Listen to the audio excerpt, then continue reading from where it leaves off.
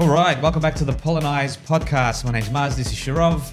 We're here at Fortress Melbourne, one of the largest esports venues in the Southern Hemisphere. Thank you to the team here at Fortress for having us. It's been great being in the center of Melbourne again.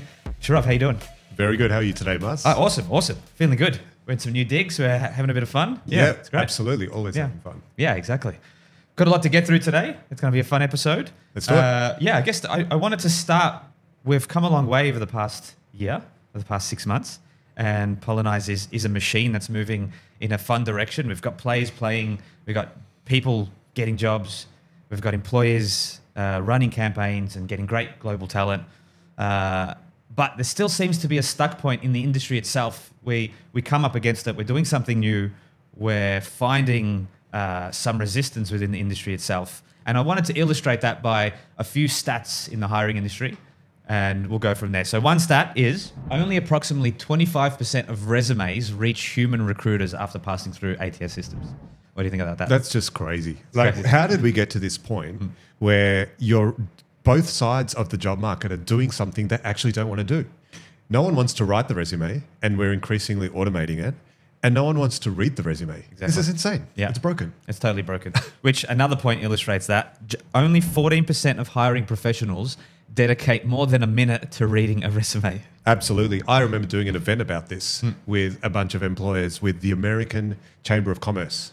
And they had a stat that was very similar. This was 5 years ago. And it was even worse. Seconds, 10 seconds, 20 seconds. People glance at the resume. Actually, you can feel this when you hire, as we are using our own process. I've actually been testing this out. I've been trying to use the old way to hire. I've been looking at resumes. And I've got 210 resumes in my inbox right now. How can I look at them for any more than a few seconds? It's insane. Totally impossible. Yeah, I remember doing this for my father's construction industry a while ago, and you end up being totally subjective of how you sort your resumes. I remember I was looking at Hotmail addresses. If anyone had a Hotmail address at that time, I absolutely despised Hotmail because it was full of scams. And that was the thing. If you had a Hotmail address, I'd throw you away, which is totally ridiculous. Yeah. And I hear that from recruiters a lot, that you get totally burnt out. It's decision fatigue. I don't blame you for not looking at resumes when you have hundreds to look at. It's not the recruiter's fault.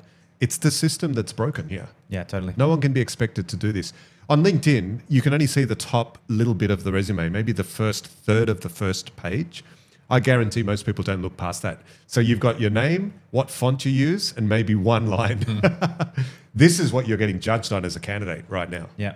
Yeah, and a lot of the, how would I say it, recruiting influencers, which we'll have a look at in a second, some of the different resume strategies that they have in order to hack your way through not only the ATS system, but when you get an actual human to look at your resume, what's the best way to structure it? Because they're only going to look at it for 10 seconds. This is a classic sign of a broken market when there is an industry to hack the way that things are.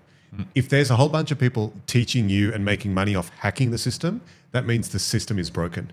You know what this reminds me of? When I was a kid, I used to go to India. We're an Indian family. And in those days, it was incredibly difficult to get a taxi. The taxi system was totally ad hoc. And if you stood at the side of the road, you couldn't get a taxi. So in your local neighborhood, there would be people you would pay to stand on the road and get you a taxi. And you'd have to give them 100 rupees or 10 rupees or whatever it was. But they would get you a taxi. Same thing would happen to go to the movie theater. You would get someone to stand in line for you. That's how broken that system was. And imagine now, I just went to India and I used Uber. I got every Uber within 3 minutes, exactly where I was standing at the side of the road. Yeah. That's the difference between the job market now and the job market with Polynize. Yeah. Right now, we're hiring taxis on the side of the road. We're waving. That's how people are trying to get jobs. That's how people are trying to hire. Yeah, and that brings us to the next point, which is that both sides of the market are trying to use AI to fix the market, the problem in the market, but it's just exacerbating the core problem, which is that resumes are faulty at their core, and you can't speed that up by adding AI. As we've seen, AI is great for accelerating particular processes. It is an accelerant in itself, but if you put it to work on the wrong thing, it can exacerbate the problem. Absolutely. Look, I'll tell you what is wrong right now with the hiring industry as a whole. We are addicted to process. Everyone always is talking about adding to the process, improving the process, using AI to speed up the process. Here's the dirty secret. No one actually wants a process. We're just doing the process over and over because we've forgotten, what are we here for? There's only one thing that matters. Great candidates getting great jobs. That's all that matters. A really great job needs a great candidate. What does a hirer want? A hirer wants a great candidate in an interview hired. That's the outcome. No one actually wants the process. We've forgotten why we're here. So adding AI to the process is the problem. And let's speak about that process, because I think that's quite interesting. So at the moment let's start that process from the beginning. Someone identifies that there's missing talent in their team, so they need someone to fill that role. What happens from there?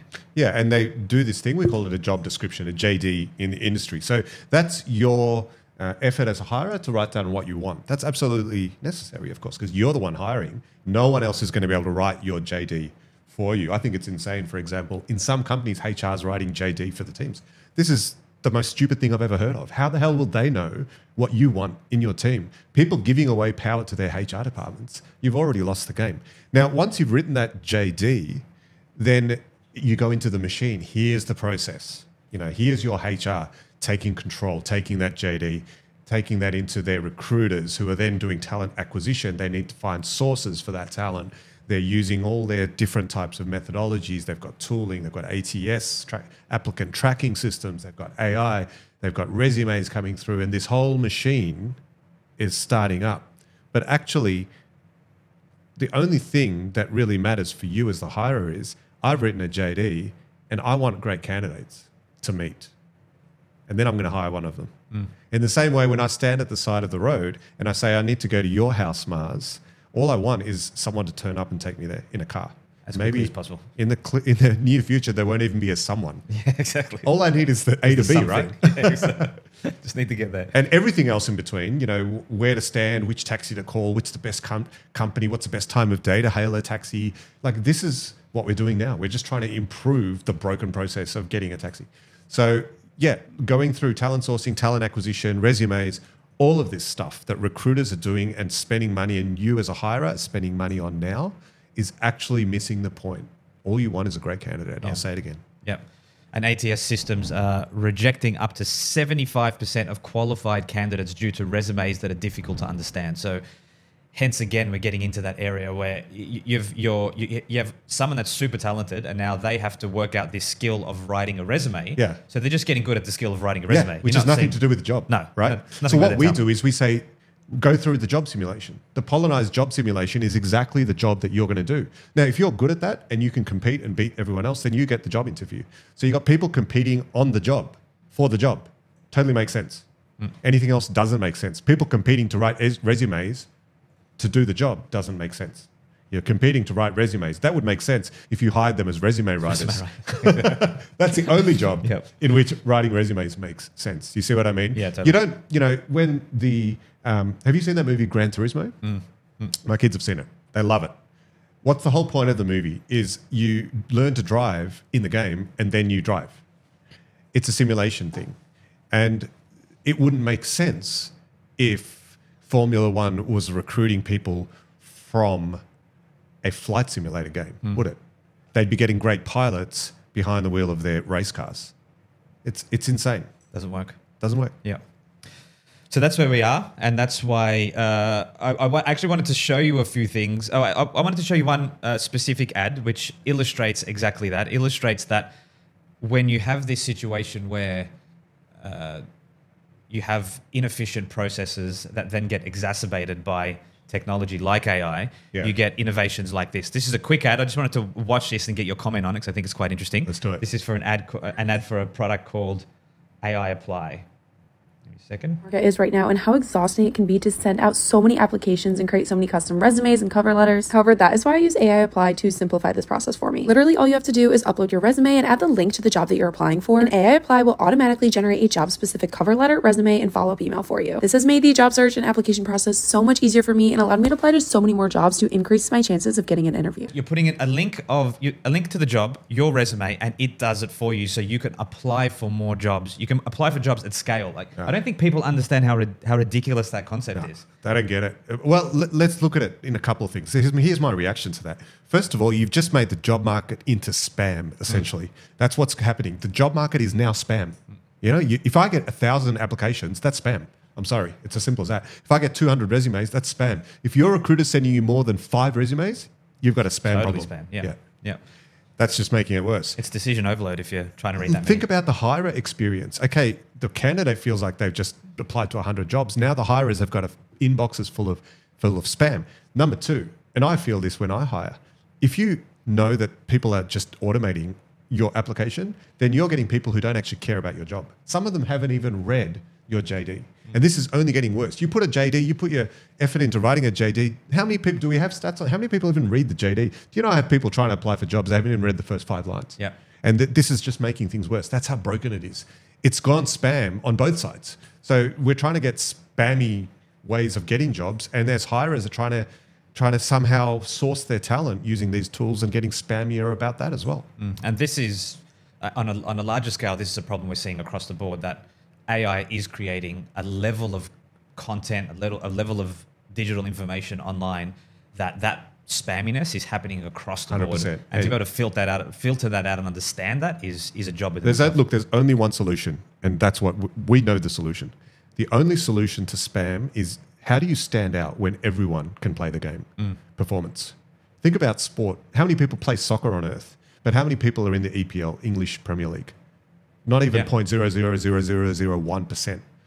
How do they get there? They perform, they go up the levels, and at every level, it's about performance, it's about competition. That is the only way that you're going to get ahead in this job market. Right now, if you're a smart kid, you're intelligent, you're passionate, and you're above average, you can't stand out. You're just another resume. I remember feeling like this. I was a good engineer. I was good at school. I was good at my first job.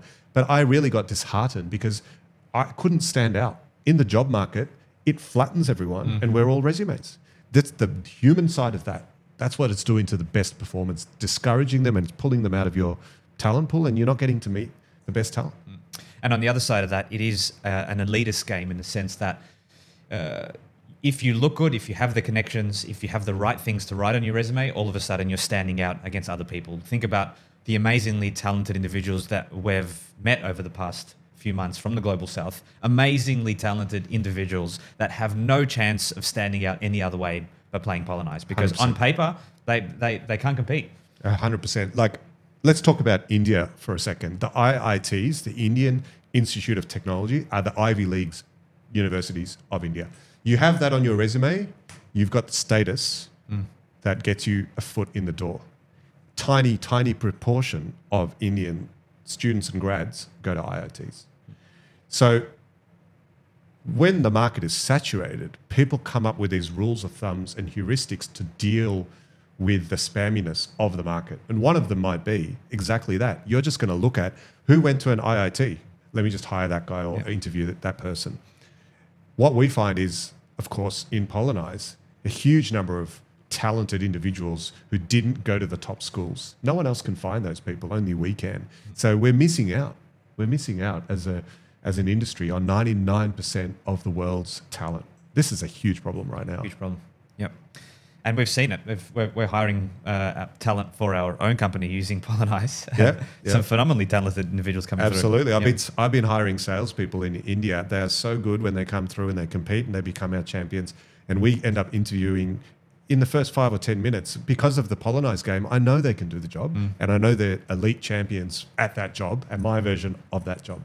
And a lot of them would never have got through a resume process. They don't have the fancy university degrees and the fancy logos that get them ahead in the Indian job market. The Indian job market right now is just as broken as anywhere else. In some ways, it's worse because status is such a huge thing in India and there's such a massive pool of people in India that the problem's actually worse over there. The kids and the grads and the students, they're all fighting over trying to get ahead, and they're all using these hacks. They're all trying to get into the top universities, and that's driving all sorts of bad behavior. People are stressed. There are suicides. The whole thing, education into work, is just a terrible experience. And let's be clear, it's not the recruiter's fault. The recruiters hate this as well. They're just a product of the system itself. So I know this because we're hiring at the moment 4 talent partners in Polynize who Yeah. help bring in talent into the campaigns. And we're essentially hiring them from the recruitment industry. And the first thing they have to do is play a Polynize campaign in order to understand what's going on and in order to have that experience. And they absolutely love it. They can, when they play the campaign, we have recruiters saying this is just a breath of fresh air. This is amazing to experience, and it's something that they wish they had to use as a recruiter. Yeah. But look, let's be clear.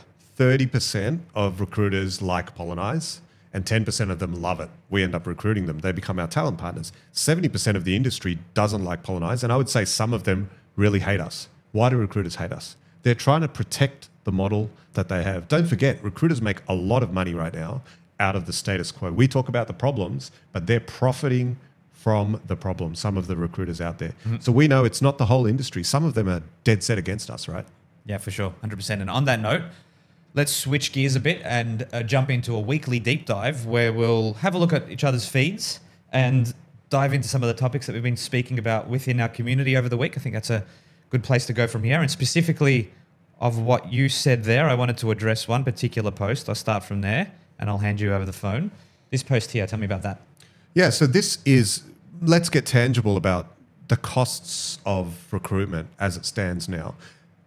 What you've got here is the top 5 recruiters in Australia. These are big companies, and how much they charge you on these average salary jobs. You know, so these different tiers of jobs, 50K, 80K, 150K, right up to 300K. And how much are you actually paying for one candidate for each of those? One candidate. Now, the cheapest, of course, at the bottom end of the scale, something like 5,000 to 8,000. That's already thousands of dollars. Up to, if you're looking at these more high-level jobs, you're paying up to $50,000 to even $70,000 for a candidate. You know what this is like? If I said to you, hey, Muzz, it's $50 for a cup of coffee, what would you say to me? I'll tell you to get... I won't say for the YouTube censors, but I'd probably tell you to get... Yeah, we can always edit it out. If I said to you right now, $50 for a cup of coffee, what would you say to me? I'd probably just walk off. Of course you would. Yeah. That's what we're doing right now. And you don't know yet that coffees are actually $5. Yeah. As soon as you've bought one coffee for $5, and it's good. What are you quality? It's a quality cup of coffee. But right now, we are paying $50 for a cup of coffee, 10 times more than what we should be paying. Yeah. Yeah, that's crazy. And look, these recruiters are doing well. It's a competitive industry. It's not that they're not sourcing new candidates, but again, if you're getting that taxi after half an hour, maybe you just don't know it's even possible that you could get a car to drive you within 3 minutes to your destination. That's what technology does. Yeah. Think about the technological shifts in history. We went from CDs, $30, $3 a song, and then we went down to MP3s, which was like $1 a song, and then we went to streaming. So we went from $10 down to $1, and then we went to streaming, which is, let's say, 10 cents or 1 cent. Every time these shifts come in, you get a 10x reduction in cost. That's what we're doing right now. And we're not devaluing the product. We're just saying that there's a cheaper way of finding the best talent. That's what it comes down to. Not devaluing the talent. No, exactly. In fact, it's the other way around. Right now, because we have this high-touch, broken way of doing things with all the resumes and everything, you're getting the worst of both worlds. You're paying to try and fix a broken system and get a candidate through despite the system. Now, here's an example. If you hire someone, if I said I need a great engineer and I go to you, one of these top recruiters, you will say to me, all right, I'll find you an engineer and I'll give you some resumes and you're going to interview them. It's going to take you weeks, maybe months, and it's going to cost you in the end something like $20,000. That's my purchase decision at this point. Now, how do I know that out of all the engineers out there, I've even got one of the best? How do I know? I don't know, do I? You could have just given me, maybe you have an Excel sheet of 20 people and you just gave me a couple of those guys. So there is a problem already in the sense that there's no visibility, there's no transparency. And so I'm actually not even able to really know if I made a good decision or not. What am I actually paying for? You're not just paying for a candidate, you want to get the best. Especially, I mean, if you care about your company and your performance, you want the best. And that's also illustrating one of the major issues in the recruitment industries is this idea of ghost jobs, is that recruiters are putting fake jobs up on platforms like Seek and LinkedIn, etc., in order to bulk out their resume, their player pools, their candidate pools. So when they get a job, they can basically just go, okay, these guys are engineers, send them to them, collect my money, done. Yeah. So see how the system is incentivizing bad behavior, poor behavior on both sides. It's starting to really break down. You've got deception on the candidate side, you've got deception on the hiring industry on the business side. You know, it's not good. It's not good at all. Let's keep diving deeper. Give me another post. Well, actually, I want to talk a little bit about, me. I reposted something you talk about here, Mars. I really loved what you wrote this week about resumes are dead. And there was one line in particular. Let me try and find this line. I really like this line. Well, actually, there's a couple of good lines in here. But you said resumes are like reading a restaurant menu rather than eating the food. Tell me about that. I was reaching for a good analogy, and that's a great one. It's that feeling like when you sit down at a restaurant, you're hungry, you're looking at the menu, you read this, twice braised salmon in butter with broccolini and all of this sounds amazing. You get the meal and it's not great. Good. It's not great, and that's the experience of reading a resume. Yeah. Is you're reading the best possible bullet points that someone has written about themselves and their experience, which is most likely total bullshit. Nothing to do with the food, right? Nothing to do with the food. You're reading the menu and you've forgotten that you're there to eat. Yeah. That's the job market right now. Exactly. Actually, it's much better on my local street when they give you a little sample. My butcher gives you a bit of sausage. Yeah. That's how I know that's a good sausage, right? Yeah. You got to be careful when you go to pet stores, though. I was in line yesterday, and the guy in front of me, there was dog biscuit samples on the counter, and he just assumed they were human samples, and he grabbed one and he ate it. Yeah, well, this is why it's important to know why you're there, right? Yeah, exactly. and that's what we do in Polynize. You're there to be an engineer. You're gonna sample the engineering job. You're hiring engineers. You're going to get engineers playing your job simulation. It works. Yeah. But right now, that's another problem with the market. You got people eating dog biscuits. You know, exactly. I mean, again, using the old process, I'm getting all kinds of applicants who not even fit for the job applying for the job. Why? Because they're just spamming me. They're using tools like AI Apply.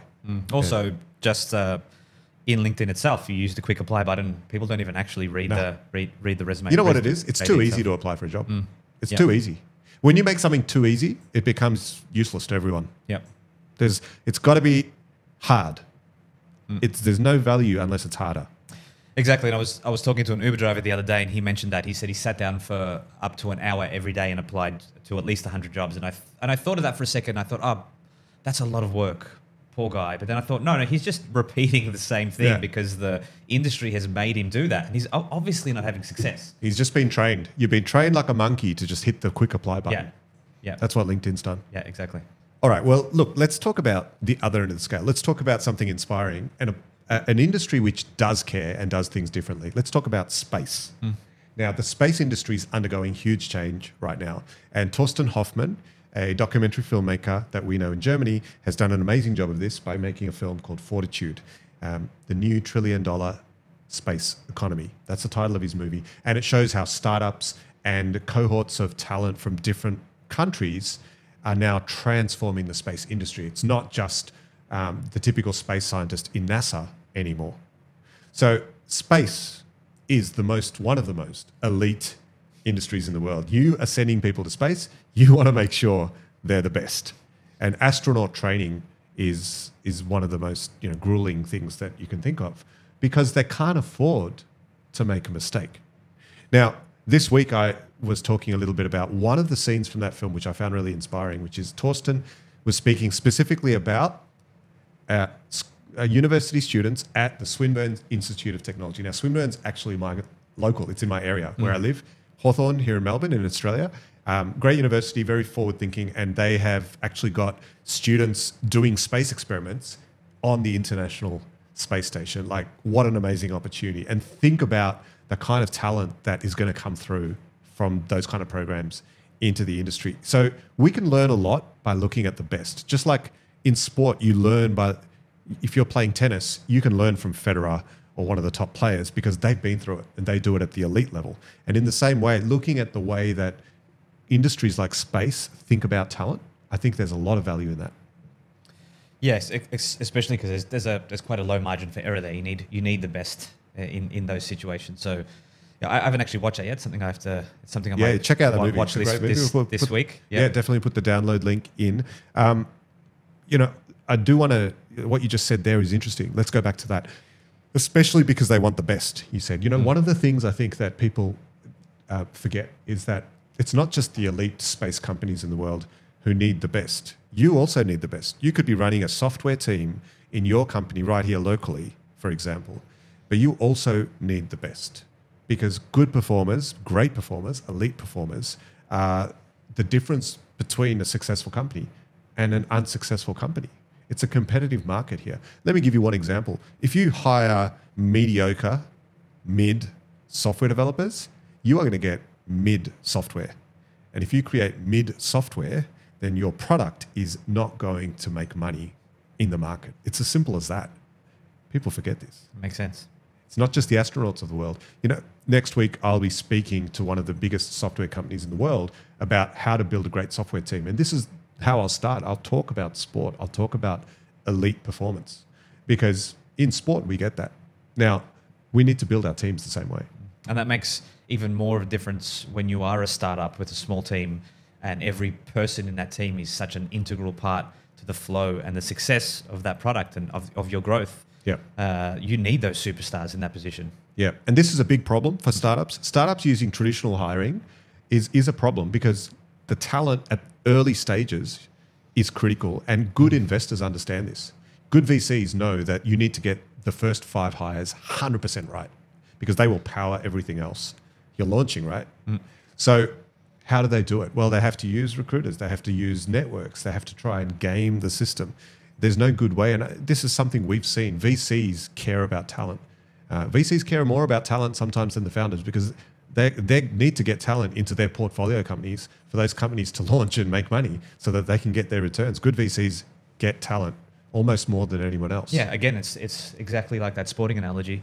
They understand that you need the best players in the field in order to get the best results. That's good VCs, but there are bad VCs.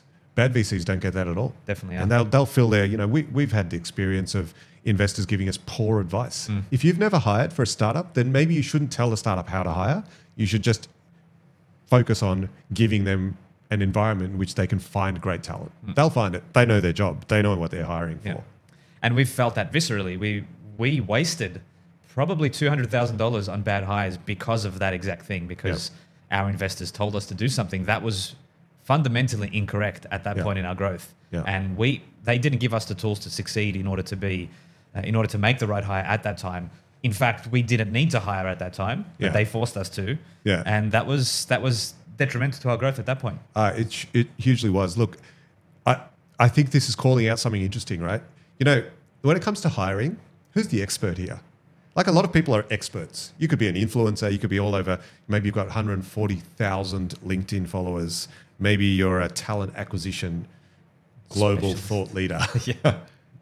Sure. Okay. You've been around the traps. You know something about the industry. But when I'm hiring an engineer for my team, I'm the expert.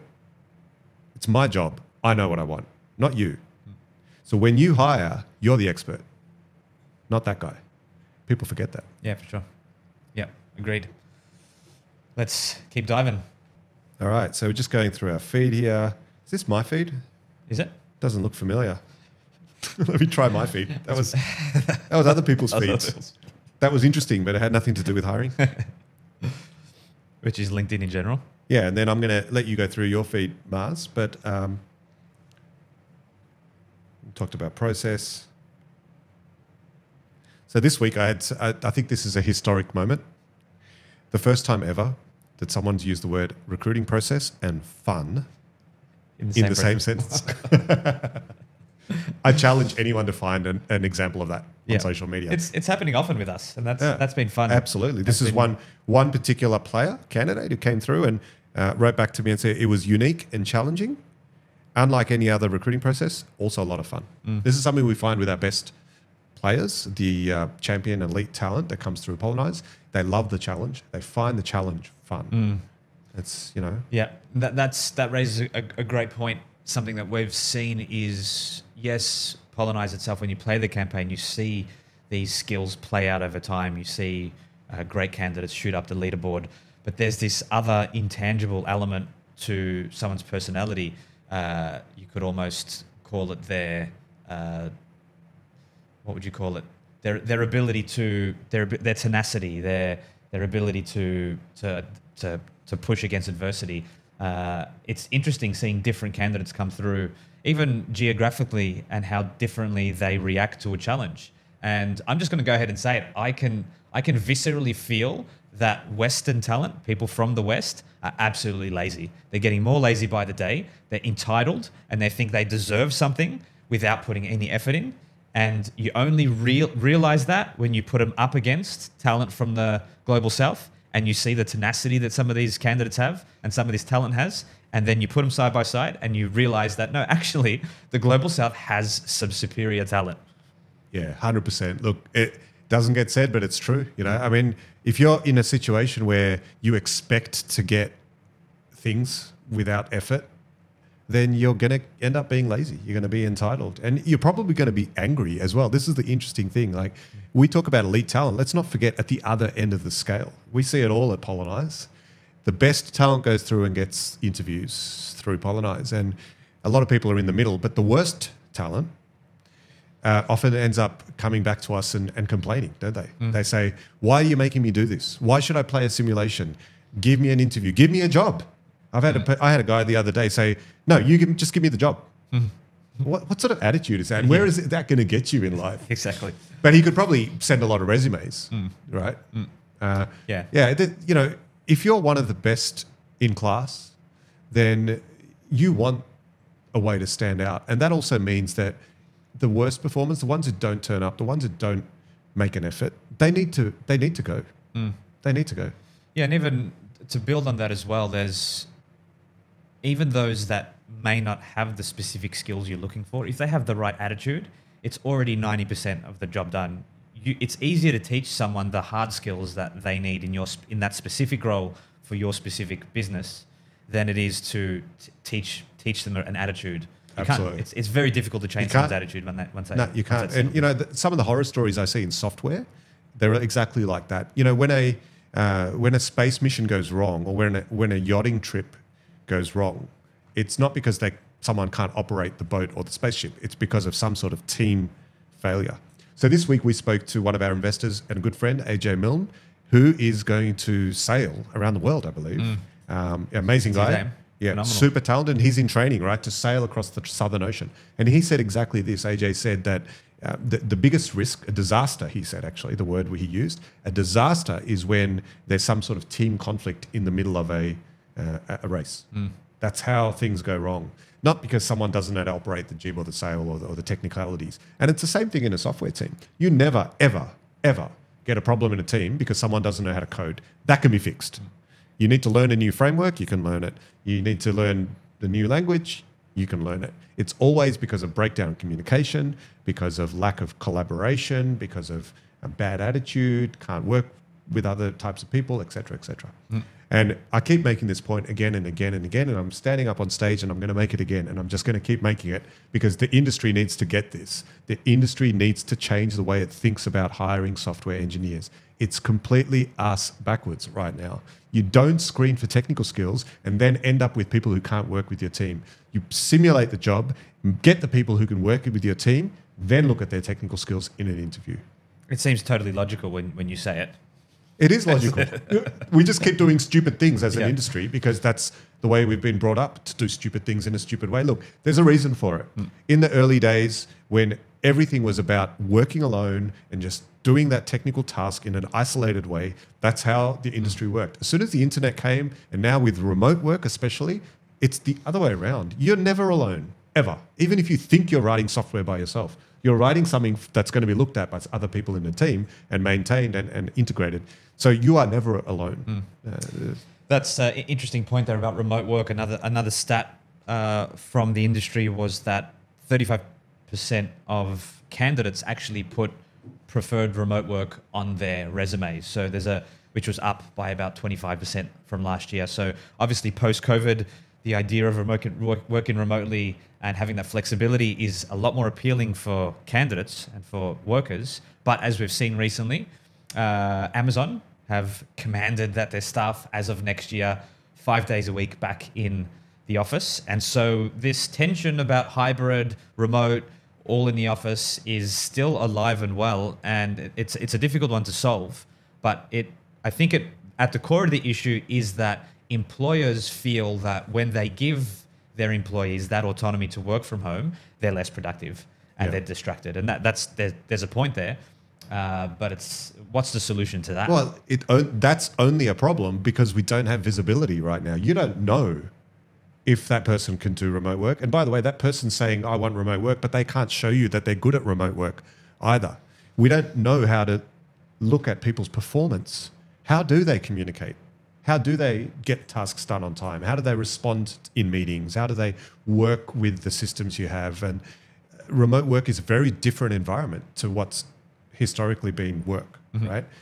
What we do is we simulate remote work. You sit down and Polynize, you go through the real feeling of being that guy in the team doing that thing. So as an employer, I can now see, hey, Mars is actually good. You know, he wrote a great message. It's very clear. I can see that working in my team. I'll get him in. He's a good communicator. Normally right now, we don't have that. So we're hiring people blind and they're selling themselves as remote workers, but they have nothing to back it up. You could be getting it done. I did see a great post though about Amazon. So Amazon said, 5 days back in the office, but they're still a hybrid company. You work 5 days in the office. You work Saturday and Sunday at home. So stealing that from LinkedIn. as most people do.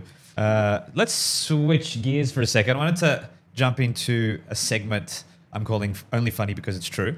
But I'm going to show you, I don't think you've seen these. I've pulled together a few memes. I wanted to show you these memes because they illustrate some hard truths in a funny way.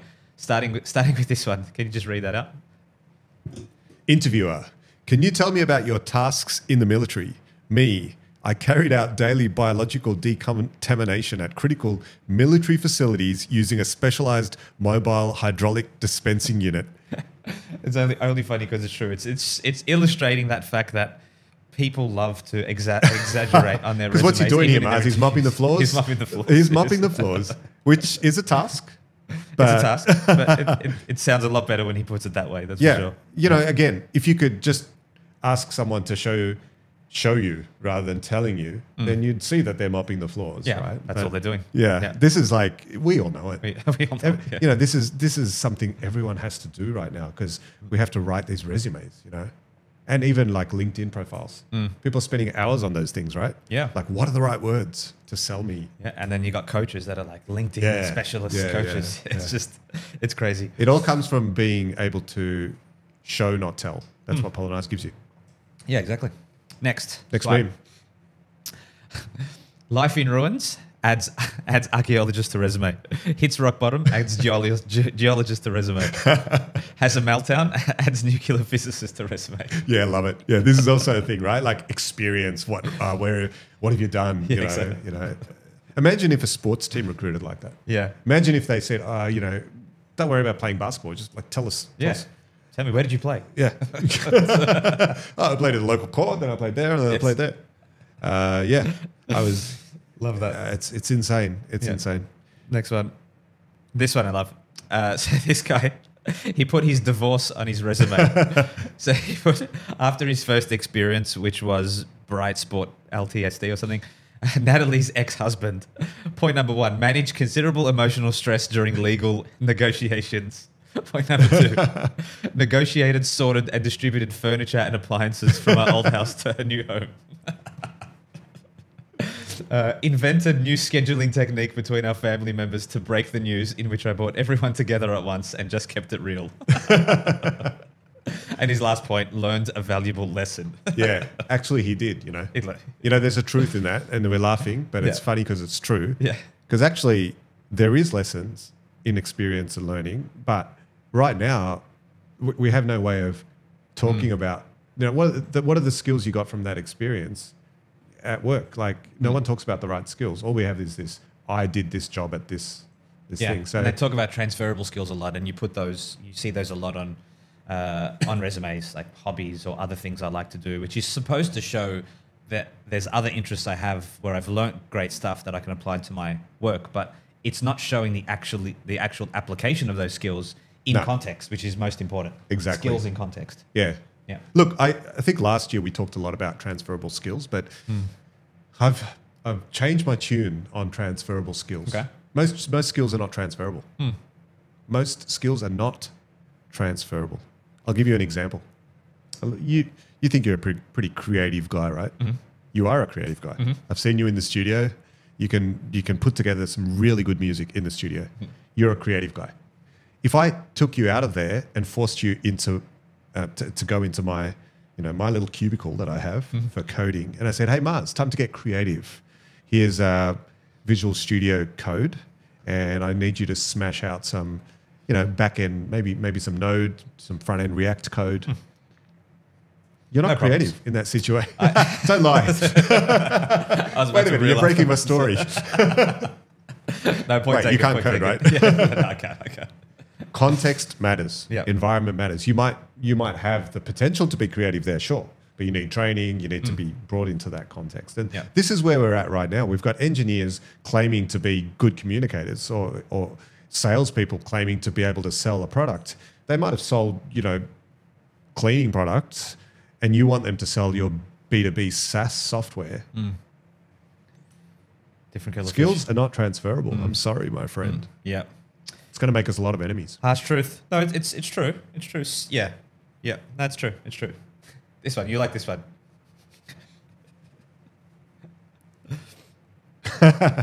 The HR lady who majored in psychology at a no-name school in Florida is about to throw your resume in the trash. This is so true, man. Like, okay, what does it take to be a recruiter? Nothing, right? You don't have any qualifications. No qualifications. Spreadsheet and a couple of phone calls. You're in. You're a recruiter. And they're the ones gatekeeping the best talent in the world from getting to the best jobs in the world. What the hell is going on here? What other industry do we have that? Are we finding the best sports players? Does the EPL find their best soccer players by sending out random kids with spreadsheets? Yeah. It doesn't make sense. Yeah. How do we get to this point? I don't know. Yeah, it's like you said before, it's a product I of want an to be a old recruiter, system. actually. Yeah, we can do it. Let's just do it. Let's throw away Polynize and just get a spreadsheet. Important point there, though. I think because our history is not in recruitment, that's why we have such a fresh view on this. I think everyone in the industry are so entrenched in the ways of the industry, they can't even see these total fallacies that are happening. They're in the them. process. You know, I've been dealing with experts in recruitment now, and I love them. They're great people, and the best of them care deeply about humans. That's what I love about recruiters. They actually care about people, okay? But they're all stuck in the process, the status quo, and very, very few of them, and there are some of them that we're bringing into Polynize. I would say 5% get it. The other 95% intelligent, but they don't get it. They're stuck in the process, and they can't imagine it. They can't imagine anything else. And so those people are now actively hurting candidates. They're hurting businesses.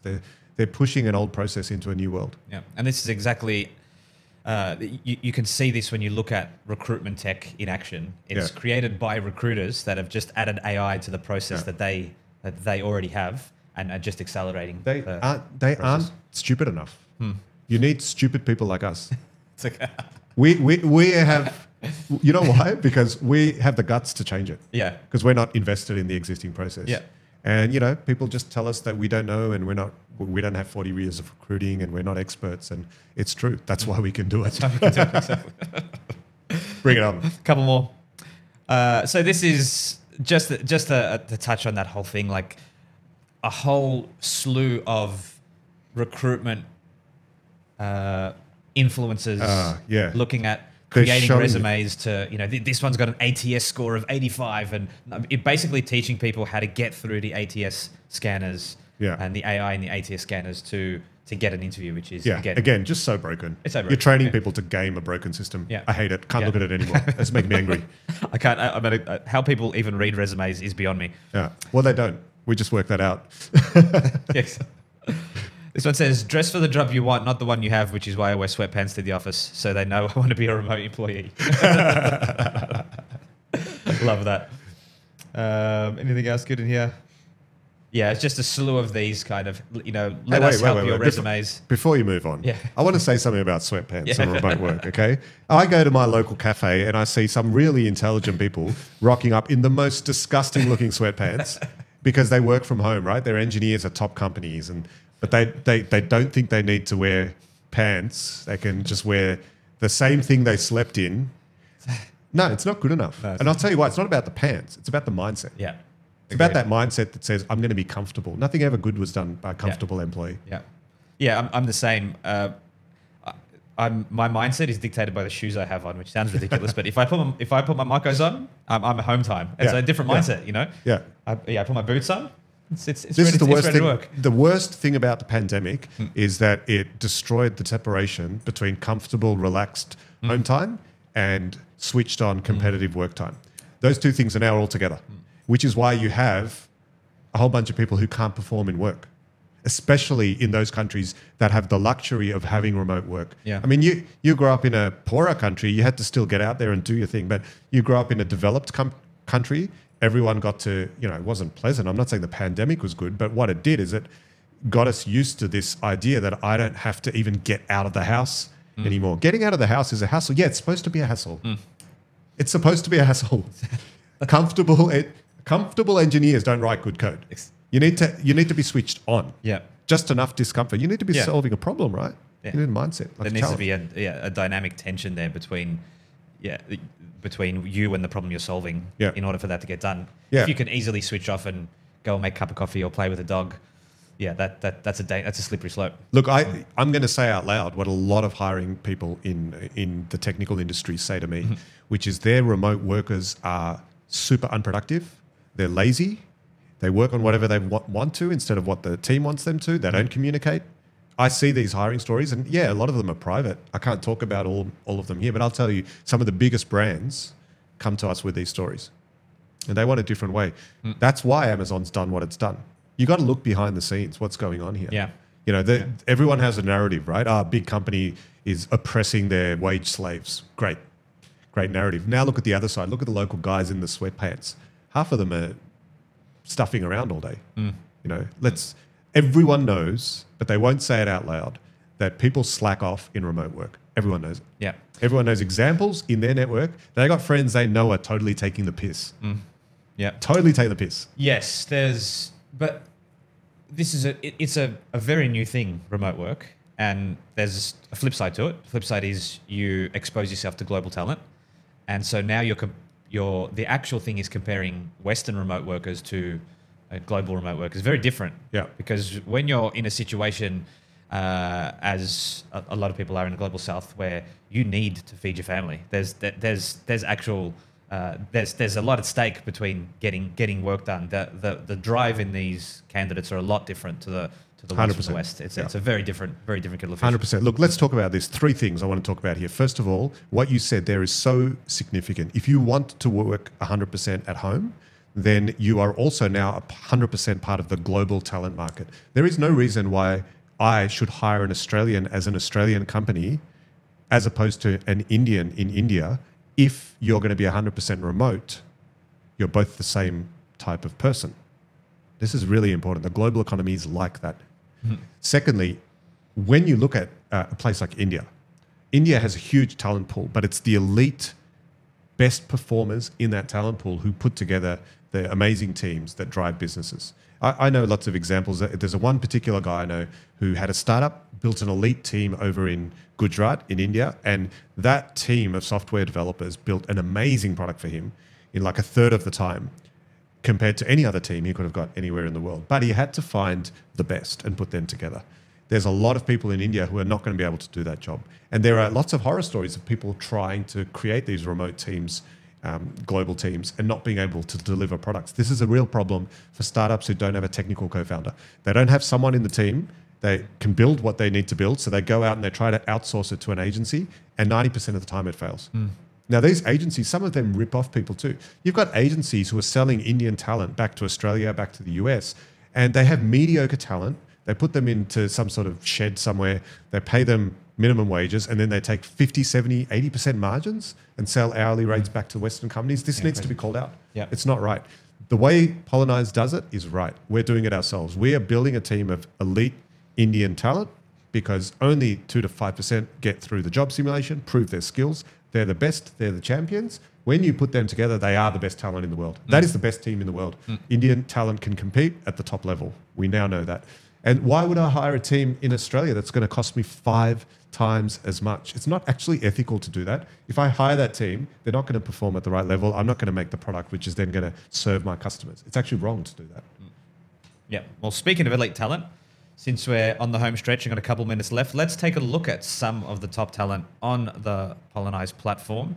Okay, so first of all, let's start with a recent hire on the platform for Aqualistar, a Web3 company that's looking for, or Web3 that was looking for a Web3 marketing lead.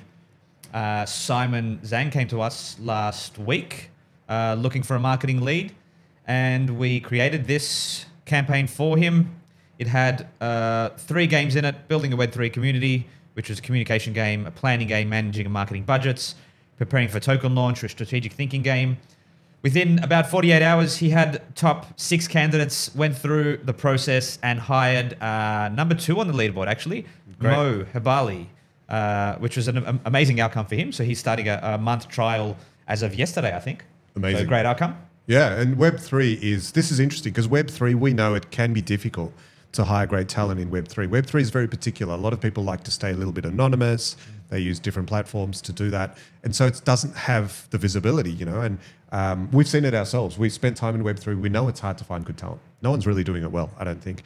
The beauty of this is that you've now seen someone come through and they've proven that they can do that particular type of thing that Web3 marketing is, right?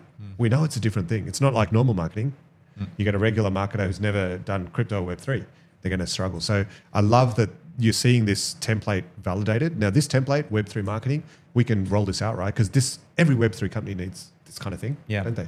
Yeah, exactly. The interesting thing about this specific campaign is that Simon, once Mo came through and he was about to interview him, he looked at his LinkedIn profile and he went, I don't think he's a good fit.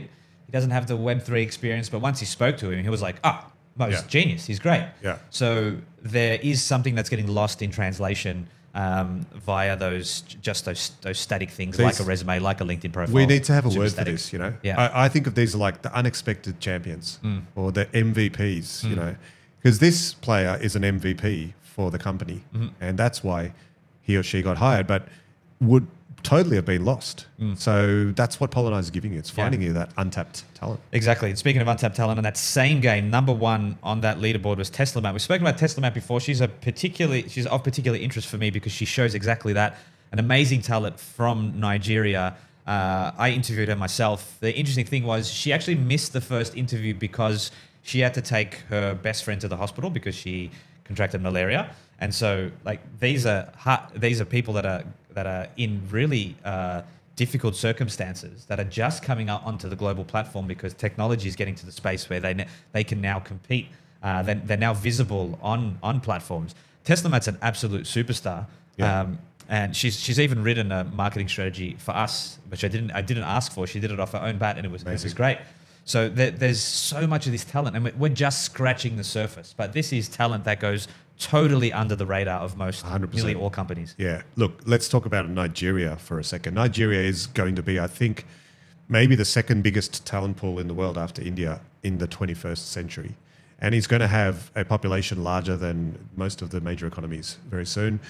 Young population. And they have a problem to solve on the macro level. These people are going to need opportunities, right? So what you're seeing here with Tesla Matt is just one person. We scale that up to 10, 20, 30 million. And you're actually solving a global problem here. We know the talent's there.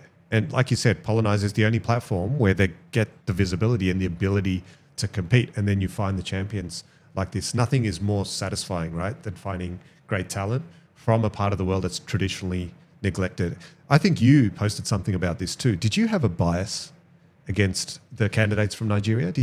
That was one of my posts. I was thinking about, after I spoke to her, I was analyzing my own subconscious bias towards talent, especially that from India and Nigeria, because of the way they've interacted, talent or workers from those countries have interacted with my life. So Nigeria being famous for email scams and things like that, in India being synonymous with call centers and that type of thing. So there was a natural bias to think that, just there was a natural thing in my head that scammers came from Nigeria. Yeah. And people in call centers, most people look at them as annoying or as scammers themselves, because they're selling something legitimate. But when I analyzed that, I realized that was a bias. And I also, it made me realize that the reason those things are happening is because these are scrappy, tough cultures and people that are trying their best to get onto the global stage, do the best they can for their community. And yes, there are scams in those countries. There are people doing whatever they can to survive. That's totally understandable. Happens in Australia and America as well. It's not like it doesn't. But it was just that natural bias I had that made me realize, wow, if that was me, what about the rest of the world? What about the rest of the exactly? And you know, it's actually it's number one, pervasive. I had a hirer just recently say to me about one of their players from India, this is obviously scam. Why? I asked him. Well, because surely an Indian can't write like that, you know? So in his mind, it was like Indians can't communicate English at that level. Weird bias. Okay.